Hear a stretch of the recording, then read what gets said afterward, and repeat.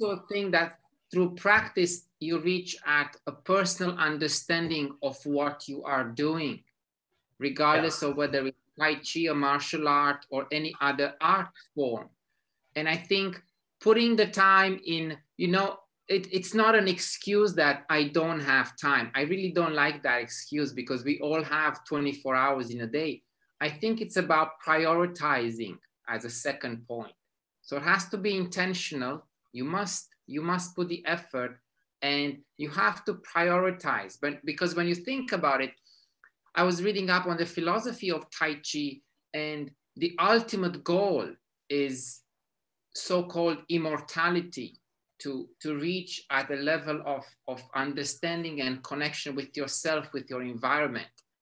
But before we get into the spiritual side, we cannot deny the fact that Tai Chi is also a physical activity. 100%. So what is the physical aspect? I'm thinking here of mobility, stretching, fluidity, even muscular strength. So how does Tai Chi, in your opinion, combine the physical aspect of the art?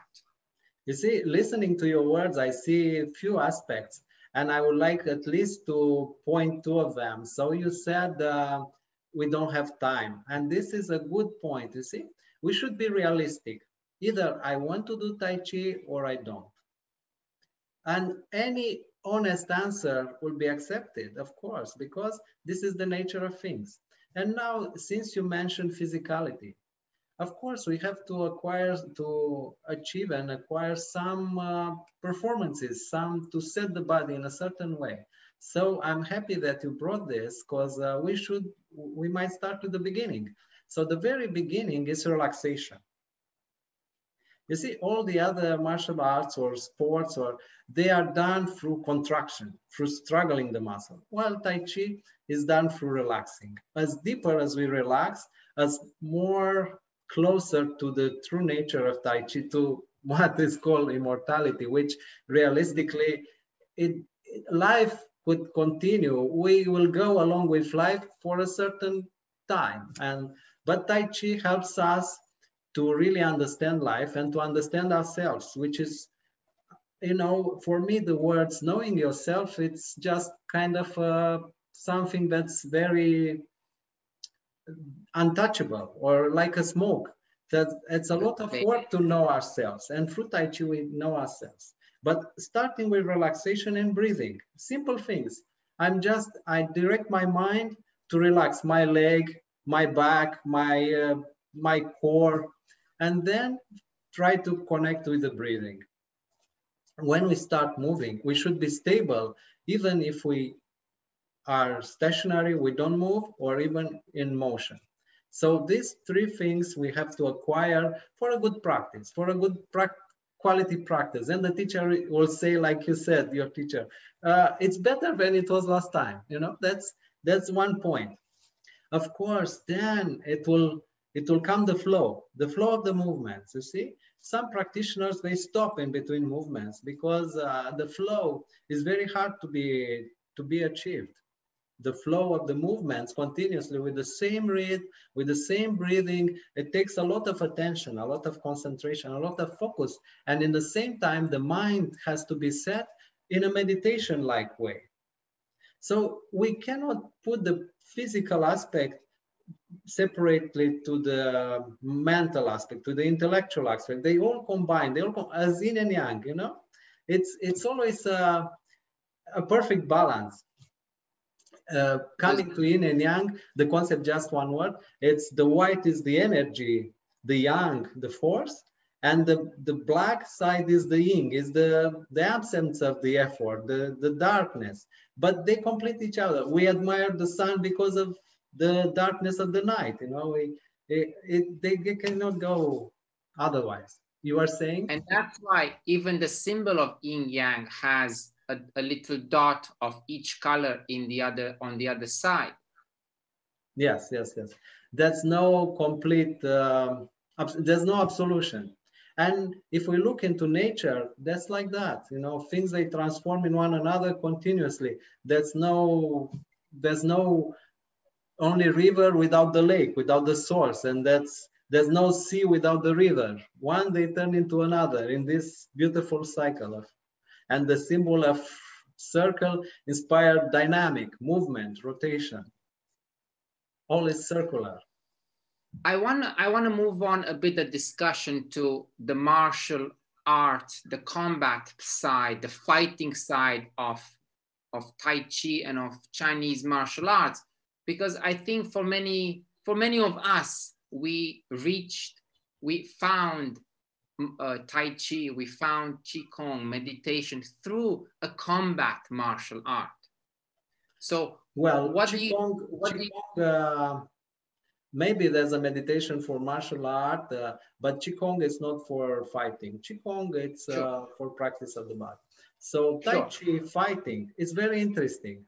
As I mentioned, relaxation. We fight being relaxed. We just, how can I say, take advantage. You see, Tai Chi, it's by definition, and in a direct sense of word, self-defense. So that's not really techniques for attack. There are techniques for counterattack, for retaliation. And these are conceived in a very ingenious way. So we use the instinct of the opponent that as it comes us with much force, much power, this power we can turn it against. And through speculating, as I said, the reflexes, the instincts, I pull the arm. As the moment when I pull the arm a little bit, the person will try to draw back, to regain balance. And at that point, I use all my body weight to push him. And he will destabilize, eventually fall. This is, in few words, the strategy of Tai Chi. But you see, if I contract myself, the person will feel opposition. Then the struggle will come, the fight, as we know. But if I relax myself, that person will go into void, into nothing. He will be more scared. He will try to withdraw. And then we can use that moment. So this is a short insight of how Tai Chi fights. And actually, in a Kung Fu about Tai Chi, it says that the upper body, the torso, should be completely relaxed. The pelvis, the core, generates the movement. It's the mobility. And the legs are our base, our roots. They need to be very strong, because Tai Chi without stability doesn't exist. With stability, we can dance, we can fly. Yes. I have noticed that in Tai Chi, in all the videos that I watch and some tutorials, the leg movement is very stable, and like the legs of a Tai Chi practitioner are, you can tell they're very firm and they have very controlled movement. And I think here there is a balance of strength and balance, right? There's the two of them. And are you saying that is where the base of Tai Chi starts? What is more important, the base or the flow of the movement in the upper body? Without the base, without stability, we cannot have the flow. So they are equally important. They are steps, progressions to be followed, progressive steps to be followed. Yes. So first, of course, we have to achieve that stability through relaxation, through letting the weight sink down. As I relax, I'm standing, I'm perfectly straight, and then I'll feel all my weight pounding into my feet, all the way down, you see? That means I achieve balance between yin and yang. I'm not all yang. Most of the people nowadays are all yang, what is called hyper-energized. They jump all over the place. They don't feel the weight into their feet. The weight is always pushing the air. So it's lack of stability. If I push someone like this, will fall, will lose the balance right away. They are unstable. So we need to reach and to achieve internal stability, internal as external as well, both. And then we will take this stability further into movement. You see, movement has some steps. I transfer the weight, I eventually raise one leg, and this leg should be completely relaxed. The weight is transferred 100% on the other leg. Then I move the relaxed leg, then I transfer the weight again. So I have always to have a perfect control at these steps, and in time with practice, I can speed the rate. For someone that doesn't know, they're not familiar with all the Tai Chi, it looks slow, it looks very, but still that's a lot of involvement into this flow. The flow has to be also harmonious, pleasant to the eye. So I think everyone will define a style later on. So it's a continuous process of learning. My experience with Tai Chi is quite limited. My main martial arts background comes from archery. And in archery, the concept, although we do not mention yin yang that much, we do mention the concept of the circle, where you are always moving into a circle and accepting in your opponent and taking his movement and then turning it against him. Do you think there is a similar comparison in Tai Chi? What is the most used movement in Tai Chi? Like, is it like an up and down movement? Is it a circular movement? Is it a back and forth movement? From my experience, I would say that's a movement that's called simple whip. And simple whip, it's a movement that pushes. Initially, it push with the shoulder. Then the pushing, if the opponent's a bit further, continue along the arm with the elbow, and then it will reach the hand. This movement actually speculates a little bit the moment when the opponent try to reach for us, either try to push us or try to hit us.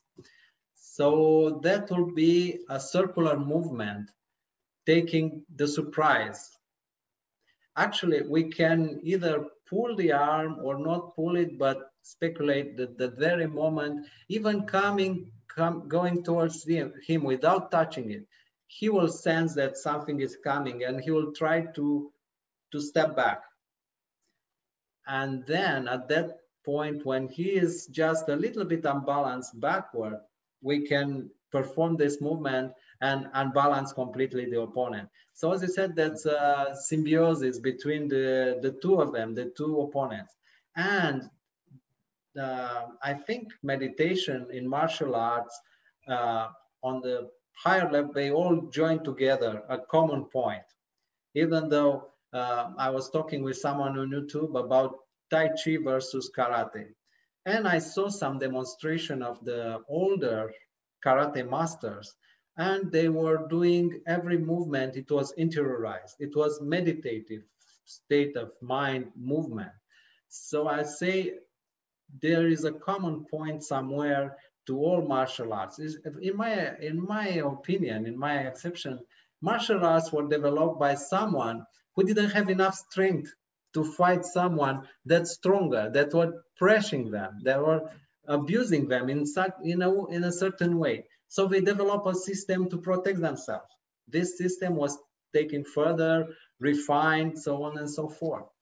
And so all this to say that, yes, the martial arts, they have a common point, and it's the circular movement. It creates a certain harmony, even between the two opponents. Even I protect myself. And Tai Chi has a high degree of this harmony in a way that the techniques are not destined to destroy completely the opponent, but just to stop the fight, to end the fight, and to give a lesson, a life lesson to the opponent. So the opponent will learn something even through this being not beaten, but being defeated. Even through being defeated, there will be a good life lesson for him.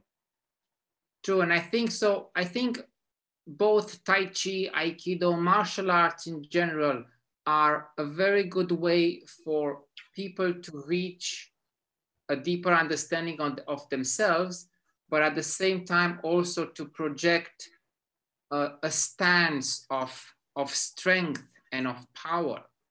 And once you project that stance and that image to the world, the likelihood of a conflict is much decreased, because people will not mess up with you if you can project this image of strength. And I think that in Tai Chi, there is also, from when I watch the Tai Chi masters, I see that they project an image of calmness. It's like watching them perform a move. It's meditation.